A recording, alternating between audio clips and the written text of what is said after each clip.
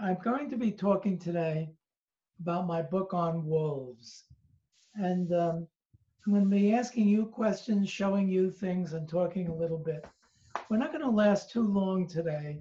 We're only going to try to get it all in a short time. So if I call on you, I'm going to call on your name, and you can unmute yourself and then respond. And I think I'm going to start by asking, I assume that all of you have had a chance to watch me reading a part of my book on wolves. Is there anybody here who has not seen me? No. So you all have seen me. And you know that the book on wolves that I read, I really only read the beginning 2 pages. So in my book on wolves, I really only read the introduction, which is this page over here. And I read the 2nd page, and I really haven't read very much about wolves.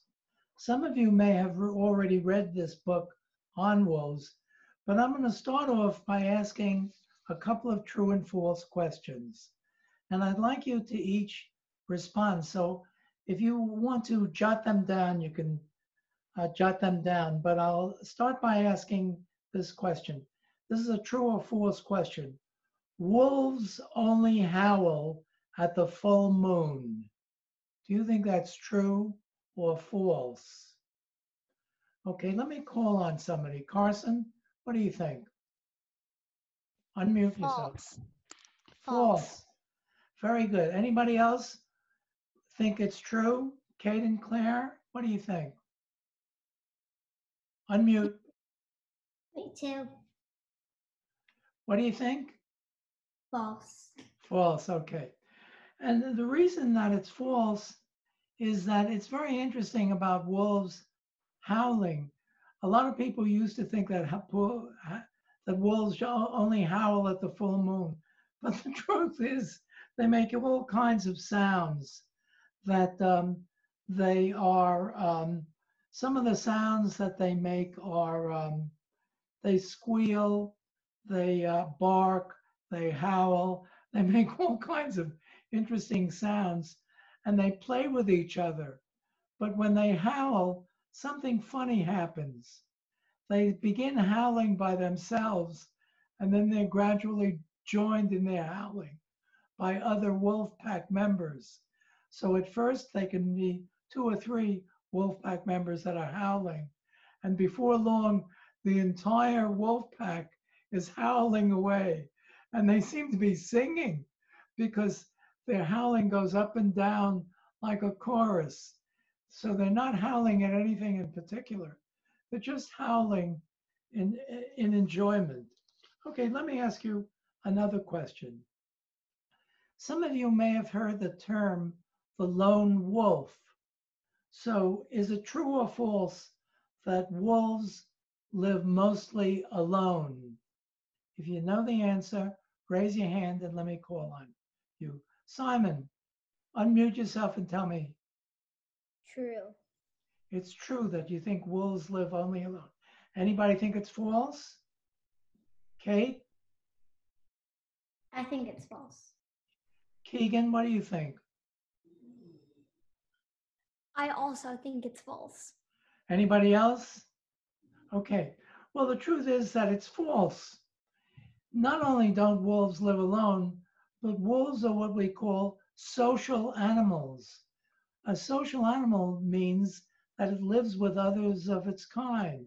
So being social means that wolves usually, not always, but usually live in groups called what? Who knows the name? What do we call a group of wolves? McGuire? Unmute. A pack. Exactly right. We call it a wolf pack, and wolves usually live in packs. And while I don't ask this question in true or false, anybody know how many wolves are there usually in a pack? If you know, raise your hand. Keegan? I'm guessing about 4 or 5. Well, that's a good guess, Keegan. Actually, it's a little bit more than that. Most wolf packs are about 7 or 8, but there can be wolf packs that are as large as 40 wolves. Now that's rare, but there are wolf packs that have a dozen or 2 dozen in them, and that's not so rare. But most wolf packs have only about 7 or 8. Who's in a wolf pack? If you know the answer, raise your hand. I mean, what makes up a wolf pack? Anybody? Kate? Who's in a wolf pack? Kate? Wolves? Yeah, wolves are in it, but I mean, what kind of wolves? Is it just a random pack of individuals that come together, or is a wolf pack made up of specific individuals? Well, a wolf pack is that. Simon, are you raising your hand? Yeah. Go ahead, Simon.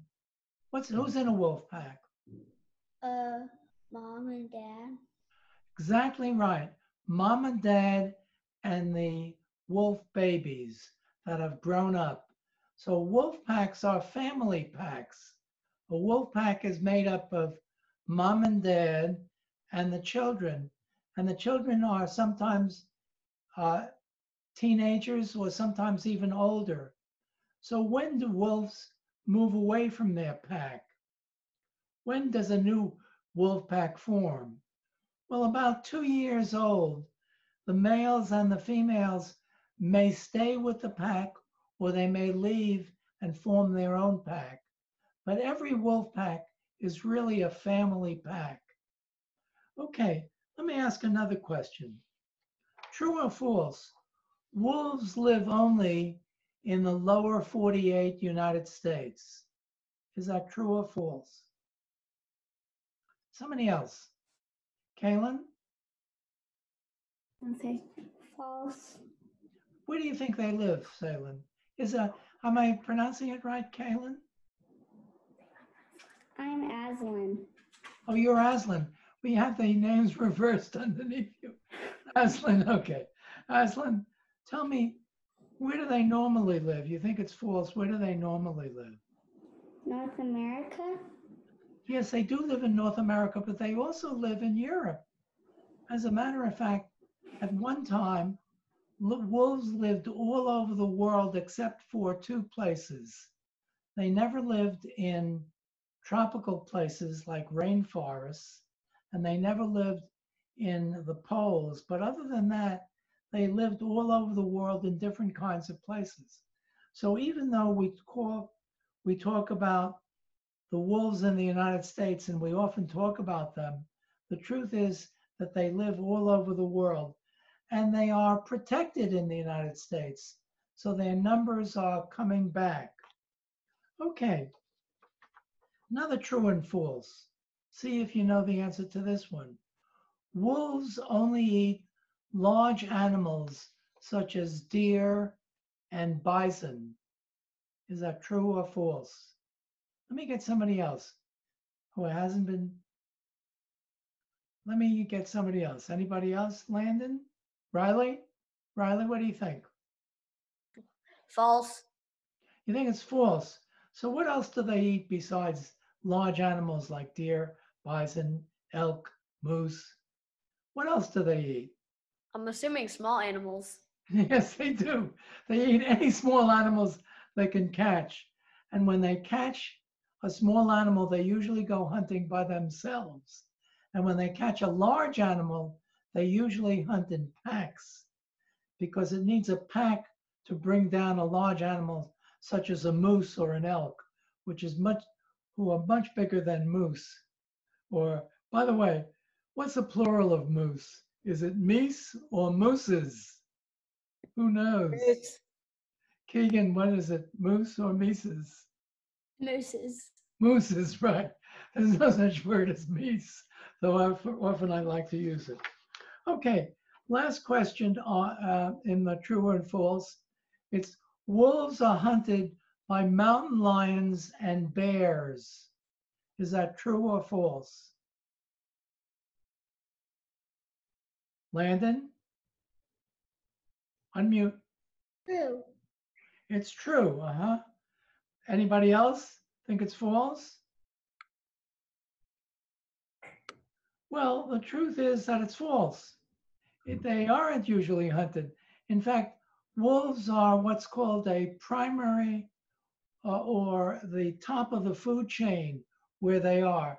They are killed sometimes by other animals, but they're not usually hunted by anybody because you'd have to be very foolish to attack a wolf. Why would you have to be very foolish to attack a wolf? Keegan? They're usually in packs and they could bite you. Exactly right. They're usually in a pack, and a pack can easily defend itself. Not only easily defend itself, but probably be stronger than any other animal around. So even a mountain lion wouldn't attack a wolf. It might attack it if it's by itself and it thinks that nobody else is around, but it would certainly never attack a pack of wolves. Okay, if you have a question now, raise your hand, let me call on you, and you can either ask a question about wolves or anything else. Simon? Why did you write a book about wolves? Why did I write a book about wolves?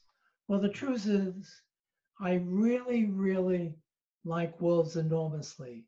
And the reason I like wolves so much is because they're so much like dogs. Like dogs, they are raised by people, and when they're raised by people, wolves are loyal to them. They're friendly, intelligent, and playful. They play with each other. They're so much like dogs, and I love dogs, that I really like wolves. However, let me tell you about photographing wolves. I tried to photograph wolves, but the nearest I got, the wolves were these tiny little creatures on top of hills that were so far away that even with this greatest telephoto lens that I had, they still were tiny little creatures. And that's why I like to use other people's pictures. Let me show you my favorite two pictures in my book. Can anybody tell me what this picture shows? Claire? Claire? Unmute. What does it show, Claire? Kate? What does it show? Baby wolves. It shows baby wolves in a den where they have just been born. After about 3 weeks, they are born blind and they can't walk. After about 2 weeks, they can walk and they can see. And after about 4 weeks, they actually come out of their den. And take a look at this photograph. Here they're coming out of their den, and there was a person who was photographing. Can you see this? There was a person who was photographing these wolves, and his name is a very interesting one, and I'll tell you his name. His name was Art Wolf.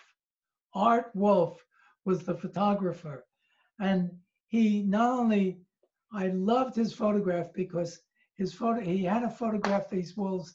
He got his camera into the den of wolves by digging through the back of the den because the mother was at the front of the den and she would have killed him if he dug in through the front. I want to thank you very much, guys, for participating. This is the first lesson that I've done on Zoom, and you have been fantastic. So I want to thank all of you for coming, and I want to, if you want to say anything, raise your hand. I'll give you a chance to talk now. No? McGuire, unmute yourself and tell me what you'd like to say. How long does it usually take for you to make one book? You know, I like that question enormously, and the question is impossible to answer. Abraham Lincoln was once asked, "How tall are you, Mr. Lincoln?" And they were kidding him because he was well over 6 feet. And he said, "I'm tall enough for my body to reach, for my feet to reach from my body to the ground." And my answer to that question is just long enough for me to start the book and finish it. And sometimes it takes like 3 or 4 weeks. Like my book on paper airplanes took me 3 or 4 weeks to write. On the other hand, the first time I made a paper airplane, I made years before I wrote the book. So maybe I should count that. My book called Science Dictionary Took me 3 years to write, but during that same time, I was writing lots of other books. So it varies. It depends upon the subject, how much research I have to do. It also depends upon whether you count that research as part of writing the book or not. Simon, you had a question? You want to unmute and ask your question? What's your favorite thing about wolves? My favorite thing about wolves is that they play when they're puppies, they play together. And I love the fact that they play together. I've seen wolf pups playing together, and I think they remind me of puppies playing together. So that's my favorite thing. Anybody else? Okay, thank you very much. Brandon, thank